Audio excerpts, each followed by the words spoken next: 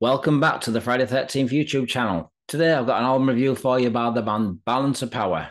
Now most of you guys may remember these guys from many years ago. They made a comeback and are about to release their new album, released on Massacre Records. The album's called Fresh from the Abyss, released on the 19th of this month of April. Check it out.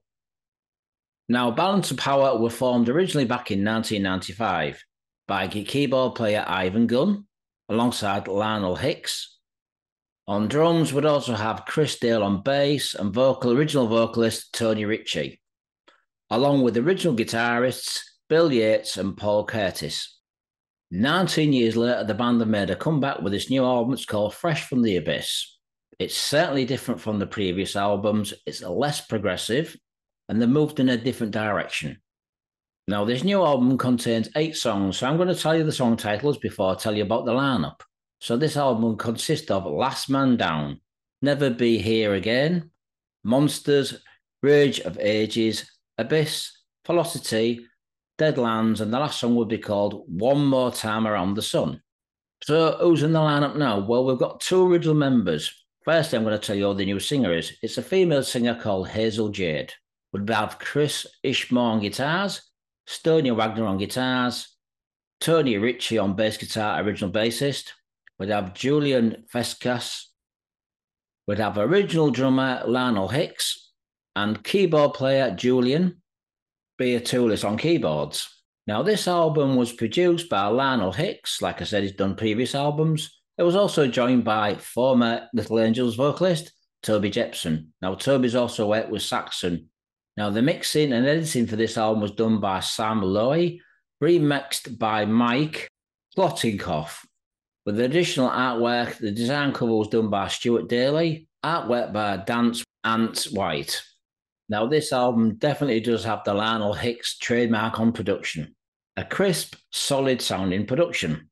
Since the album has been produced and recorded, they've had a couple of lineups changes. We'd have Chris Young on guitars and Adam Wardle on guitars. Now, the opening track, Last Man Down, is a fantastic opener. It's still pretty much progressive. It's definitely got the old trademark of Balance of Power. Hazel's vocals, however, are pretty good. They do remind me of a band called Beautiful Sin, who released an album on AFM Record back in the day. Now, I think Hazel's got a pretty good voice, and it's very strange to hear the band making a comeback with a female singer. We're all used to hearing Lance or Tony. And there's one good thing to say about Hazel's vocals. At least she's not trying to sound like one of those symphonic metal singers.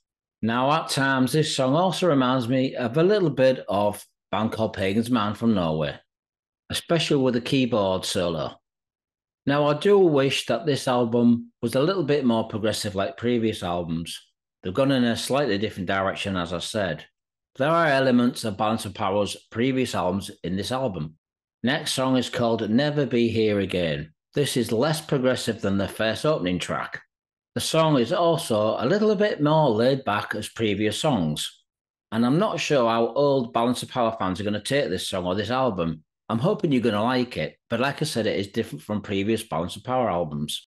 Now, I've listened to this album a couple of times, and I just feel this album lacks the progressive and power of previous albums, which is a crying shame because they are talented musicians and Hazel's got a pretty good voice.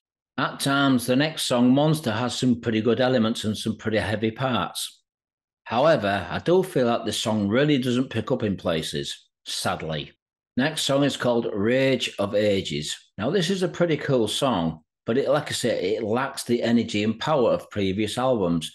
And I don't understand why this band haven't come back with such a powerful album. It's a good album, don't get me wrong. Now, the next song is called Abyss. This has a little bit more of an up-tempo and a little bit more heavy than previous songs. Now, I just wish that the band had gone back to previous album style of music. This is a good album, however, but I do feel that it lacks the energy and the progressiveness of previous albums. Production's good, the songs are pretty strong, and I wish the band well, and I'm pretty hoping sure that the next album will go back to the old school Balance of Power. So for that reason, I'm going to give this album 3.5 out of 5. This is my personal choice. I much prefer the previous albums. Anyway, Metalheads, check out the link so you can hear the album, a song from the album at least. So leave comments, let me know what you think, but I wish the band all the best. Thanks for watching, Metalheads. More reviews coming soon.